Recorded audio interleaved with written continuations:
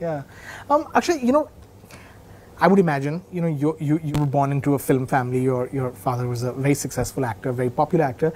I would imagine that you hear and you're aware of the conversations that take place. And there's a huge conversation around nepotism. It's a word that's stuck, and the conversation around that outsiders don't get as many opportunities. Where do you sort of weigh in? It also feels like an unfair, depending on which way one looks at it, it sometimes feels like an unfair accusation, because you shouldn't tell a producer who he can and can't cast, and if he wants to cast an actor's kid, then that's his choice, because he's the producer and he's deciding.